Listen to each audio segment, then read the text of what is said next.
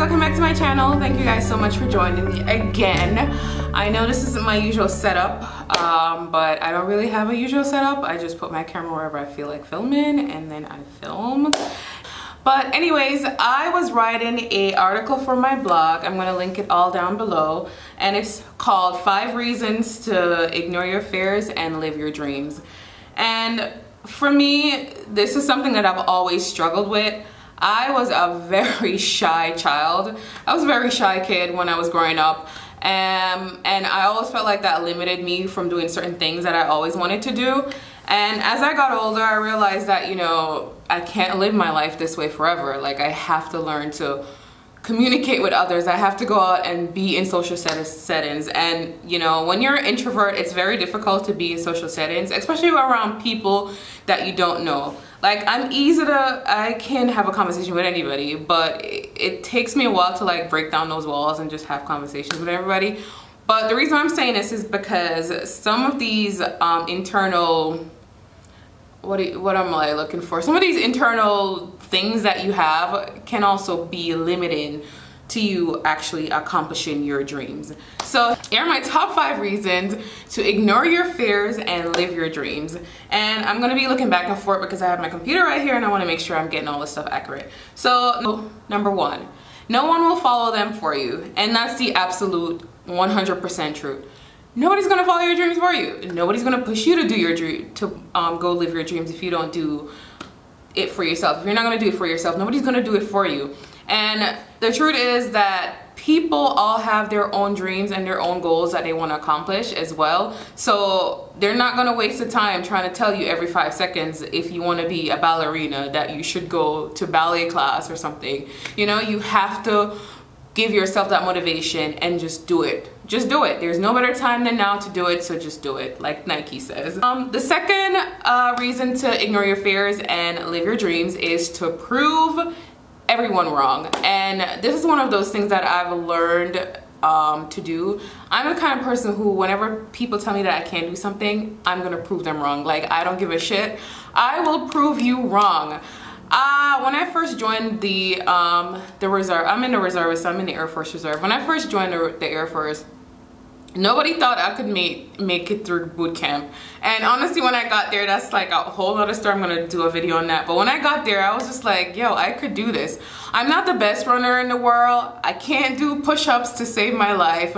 I'm not like a person that likes to be in the gym. But at the same time, there's always something in my brain that makes me want to prove you wrong. And if you want to live your dreams, you have to be able to prove all your naysayers wrong.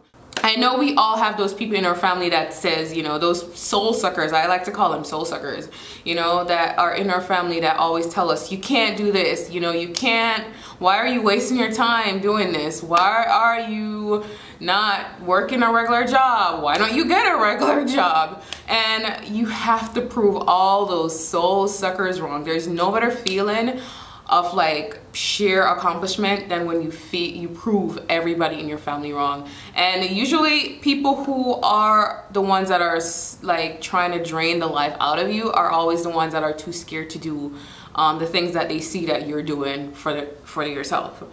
And that's the honest to God truth.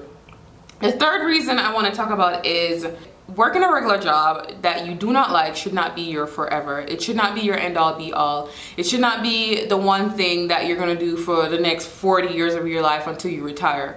Working a regular job or working a job that you hate should not be your final stop or your final destination.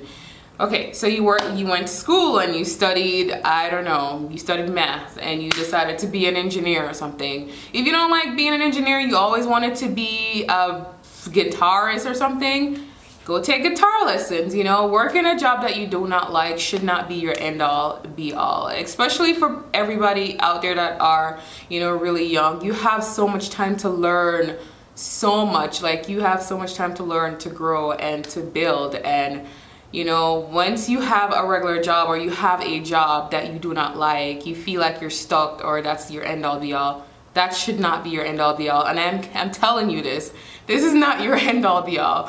I went through like so many jobs before it's not even funny. Typical millennial, I know. But If you don't like something, change it.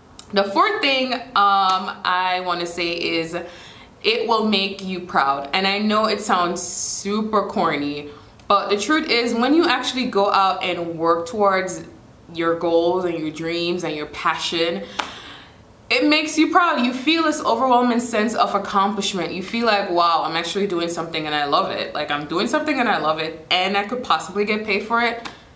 The end all be all, it's just everything. And one of the things that I believe, I've heard this saying a lot before. I'm not sure the first person I've heard it from, but it said that when you're doing something that you're passionate about and that you love and that you always wanted to do, you will never feel like you're working a day in your life. So if you feel like you want to start a YouTube channel, or you want to start a blog, or you want to, I don't know, go skiing or whatever, just go out there and do it. Just go out there and do it. And trust me, once you get it done and you're actually working towards doing whatever you want to do, then you feel this immense self-confidence. You feel this immense self-accomplishment. It's absolutely amazing. I can promise you that. And the last thing I want to talk about, and I like to say this a lot, is because you only live once. You only live once. YOLO. You only live once. You only get one time on this entire planet to live your dreams. You only get this one time on this entire earth to do all the things that you can and want to do. You do not want to be at age 90 saying, you know, coulda, shoulda, woulda, or I wish I did this, or I wish I did that. You don't want to be that person at all. So if there's something that you've always wanted to do, or you always wanted to create like your own business, or you wanted to start something new or whatever, do it. If you're in college and you are in your last semester and you decided, I don't really want to do this degree anymore, graduate first and then you go back and do whatever else you want to do. But that's all I wanted to say. It's never too late to live your passion. It's never too late to go after your dreams. And fears are just, you know, this thing that we have to learn to get over in order to accomplish our dreams. But that's all I want to say, guys. Thank you so much for watching my video. Thank you guys so much for joining me on my channel. You guys could check my blog out. You guys could check that out. I'll leave all my social media links below. I'll leave everything down below in the description box. Guys, don't forget to rate, comment, and subscribe if you like more videos like this. And I'll be back with more. Thank you guys so much and have a great day. Bye.